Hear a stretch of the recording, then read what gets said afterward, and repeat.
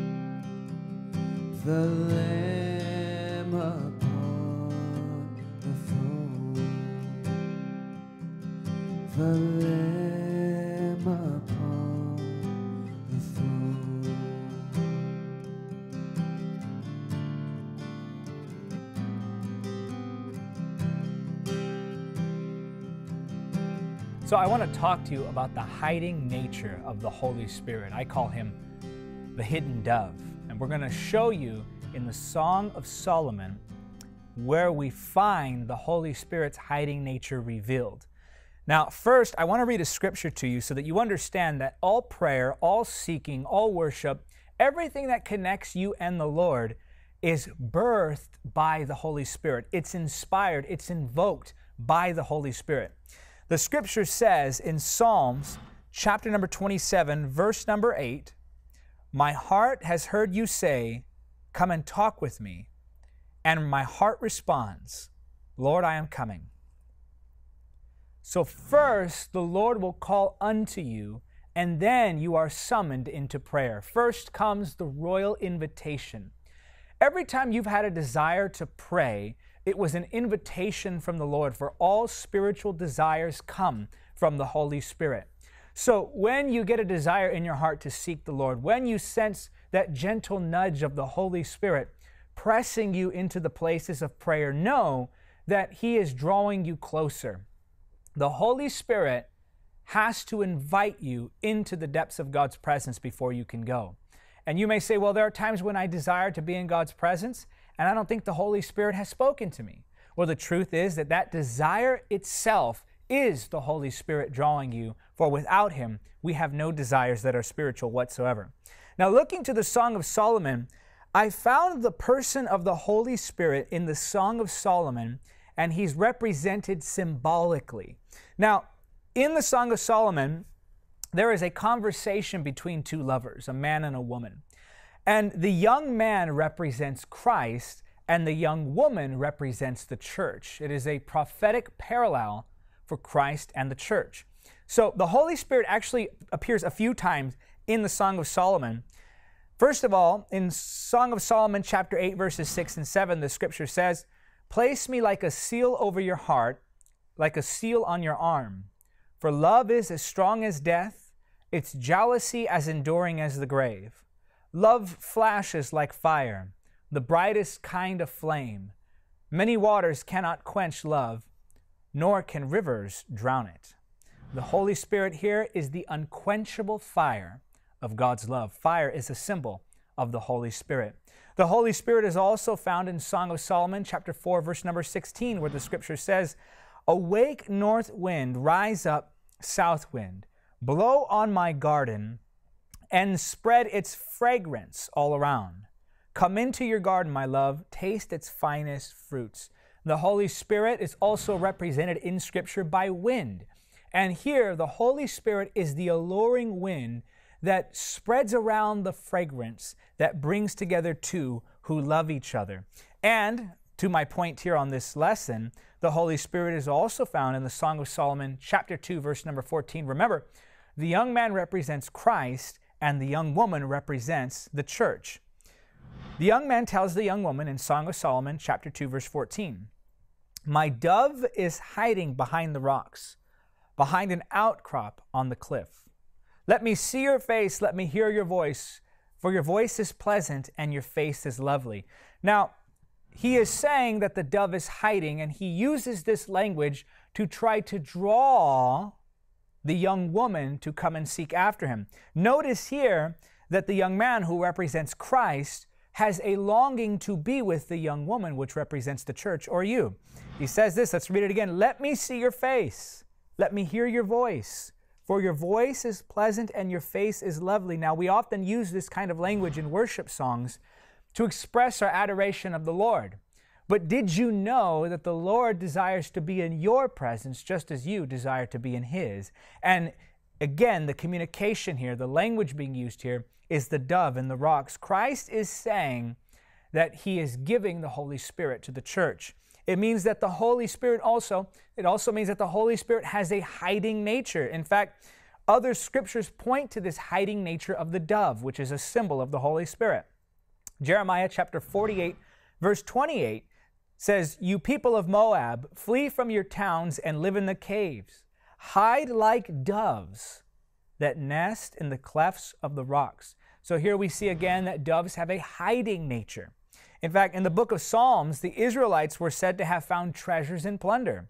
Among the treasures, they found doves. So Psalms chapter 68, verse 13 says, "Even those who lived among the sheepfolds found treasures, doves with wings of silver and feathers of gold." So treasure is something that is found. Here again, we see that the dove has a hidden nature, a hiding nature. Now, the Holy Spirit never leaves you. Let me make that very clear. But He does hide. And what I mean by that is, though He abides near you, sometimes He makes that unapparent. Sometimes He makes it seem as though He is not near. And He does this for three reasons. But before I give you those three reasons, let me give you one more verse to demonstrate that God does have a hiding nature. Isaiah chapter 45, verse 15 says, "Verily, thou art a God that hidest thyself, O God of Israel, the Savior." So why does He hide Himself? Number one, He hides Himself to draw you. Simply put, He hides because He wants to be sought. So He'll hide to draw you.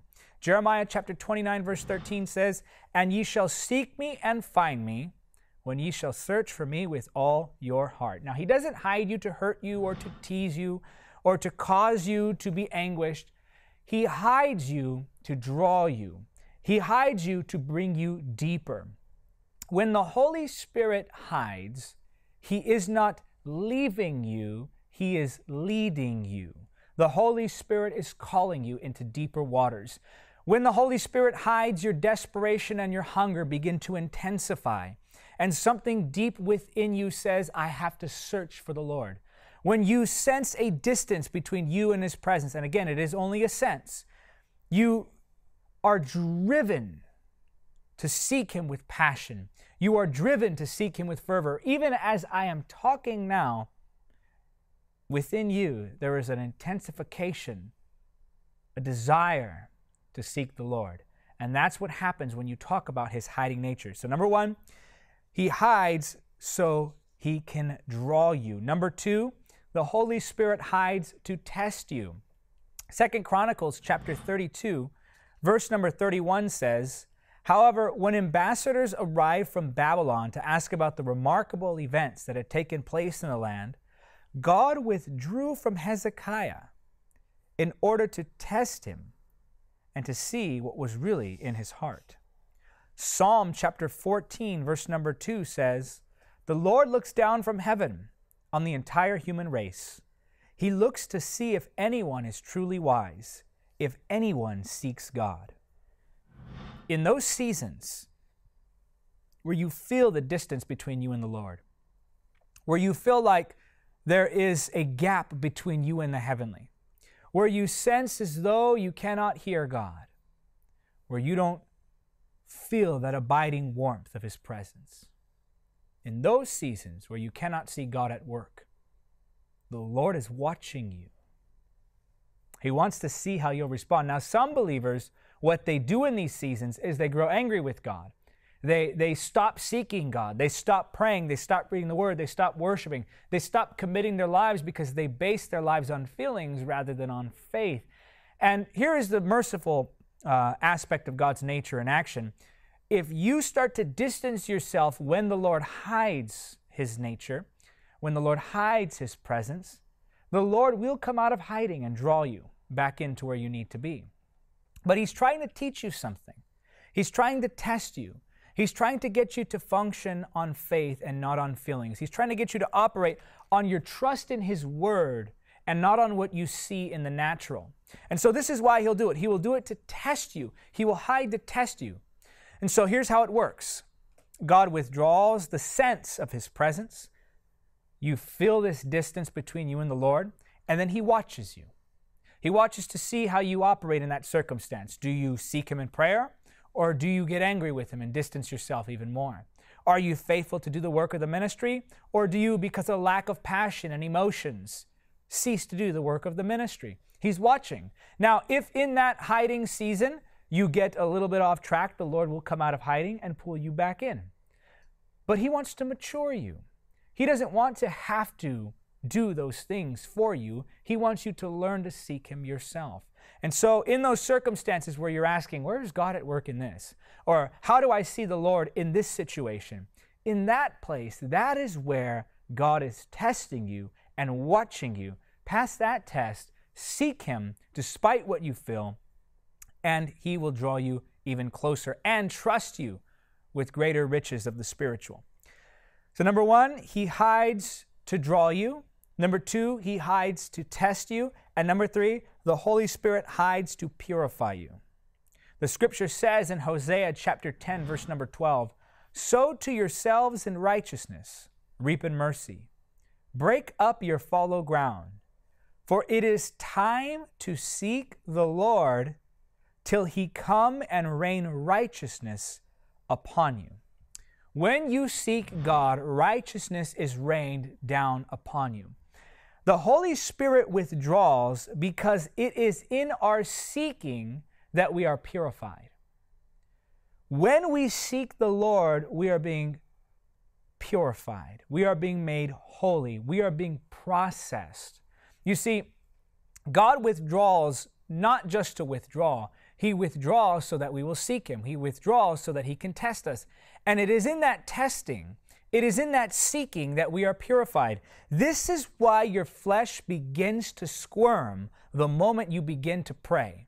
This is why your flesh begins to fight you the moment you begin to try to develop a prayer life. It knows that it's dying when you are praying and seeking the Lord. And in seeking God, you are shedding the flesh. In seeking God, you are refining the spiritual. In seeking God, you are being purified. So the process of seeking makes you one who can receive all that God has for you. So number one, God hides to draw you. Number two, the Holy Spirit hides to test you. And number three, the Holy Spirit hides to purify you. I want to pray with you now and ask the Lord that wherever you are in this season, that you would seek after Him. I'm going to pray that the fire of the Holy Spirit, that unquenchable fire of God's love, would stir within you a passionate pursuit of His presence. I want to pray that your heart and your spirit would be ignited, that there would be an inferno of love for God burning inside of you. So let's pray now that He would give you a hunger, a desire, and the discernment to seek Him. Father, in Jesus' name, I pray for that one receiving this prayer right now. And I ask you, Lord, that by your Spirit you will draw them, you will lead them, and you will show them, Father, the way into your glory, the way into the depths of your presence. I thank you, Holy Spirit, that you have a hiding nature. I thank you, Holy Spirit, that you allow us to seek you. And I pray now that hunger would be stirred, a fire would be ignited, and that seeking would begin. I hear the Lord saying, He wants me to tell you, it's time to ignite again the fire of your prayer life. It's time again to seek the face of God. Lord, help them do it. Remind us, Holy Spirit, when we get too busy and distracted. In your faithfulness, remind us to seek you. In the precious name of Jesus we pray. And I want you to say it because you agree. Say, Amen. Well, that is it for the lesson. I want to welcome now the new members of Spirit Church. There you are up on the screen. We love you. We are praying for you. I always say that because I always mean it. And in fact, we are now at almost 3,000 members, 3,000 global members of Spirit Church. If you would like information on how you can join the Spirit family, use the information at the bottom of the screen. Sign up today.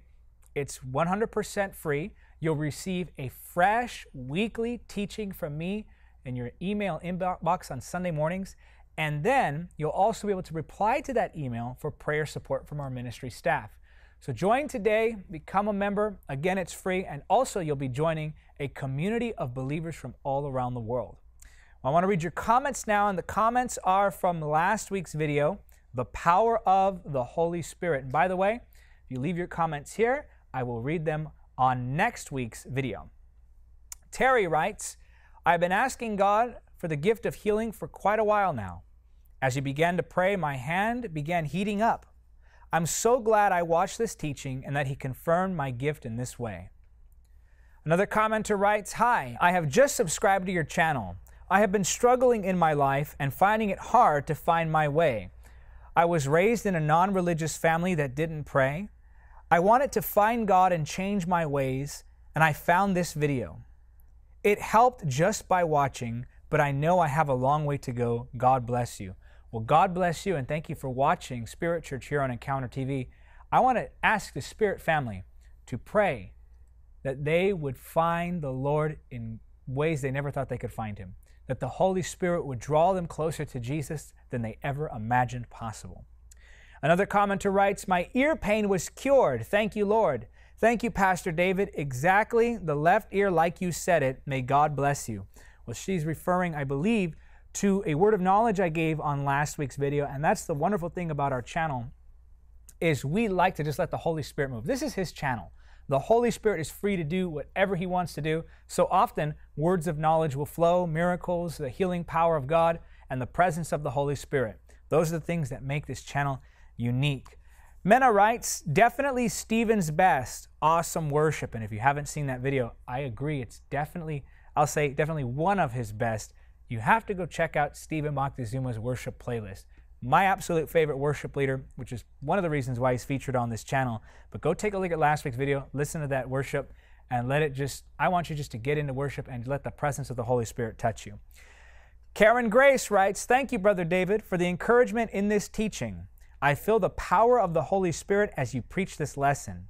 Indeed, apart from God, we are nothing. More power to your ministry. God bless." Well, thank you for writing into us, Karen. I'm glad to know that the ministry is blessing you. And really, this is my heart. I love to see people's lives touched and transformed and affected by the power of the Holy Spirit. Now, I have some really exciting news. For those of you who have been following our campaign to reach 1,000 new $30 a month partners, we are now less than 100 partners away from reaching our goal. Can you imagine that? Take a look at where we are as of this week. This is where we stand in our campaign. Now, when we started a few months ago, we needed 1,000 partners. Now, when I say partner, I'm not talking about a one-time donor. We appreciate one-time gifts, and they definitely help. But the partnerships really help us to structure the ministry and plan for the future, thus making our planning and our resources more effective in what we do. So here's what we need. We needed 1,000 new $30 a month supporters, and now we need less than 100. Here's what we're going to do with that support. I always tell you, the reason we are doing ministry is to win souls. That's our why, okay? And I think you know that by now, that my heart is just souls, but I'll keep saying it because I want you to never forget it. It's about souls. We need to win souls. Now, here's what we're going to do with that support. Our ministry likes to keep things really simple because I believe in order to become dynamic, you must first become specific. And simplicity allows you to do a few things with excellence rather than many things with mediocrity. So, we are going to, with that support, do more events, and that's key. We want to do more events in more places more often, more miracle services like you've seen here on the Presence and Power playlist on our channel. And then, we also are going to be moving into our new ministry facility, and the monthly partnership, it really helps to cover the monthly cost of that new facility. You know, there's rent, there is utilities, there's security, there's maintenance, there's cleaning. There are many things, insurance, there are many things that come with moving into a new property. So the monthly support helps us to take care of those things. But here's what we're going to do with that facility. We're going to broadcast more often and in higher quality. We're going to build a section where you can come in as a studio audience and sit in on the tapings. We're going to hold weekly services. We'll call them, I don't know, a school of ministry or Bible training or something, but it's about impartation. You'll get to come. Stephen will be doing worship. I'll be teaching the word, but we'll see you in person. We're also going to be able to live broadcast from studio. We're also going to be able to house the new TV network that we're building that's internet-based.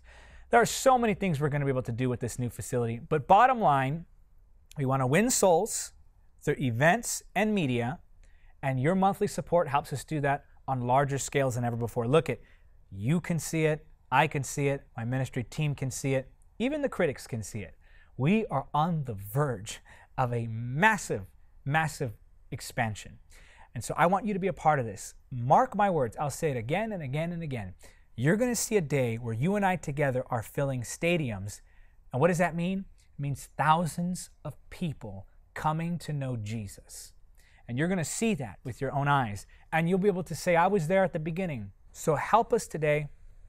Sign up to become a $30 a month supporter. Do that now. If everybody who watches this video signs up, whether you're watching from the Philippines or South Africa or Nigeria, or you're watching from the UK or Canada or Singapore, wherever you're watching this from, you can sign up to become a supporter.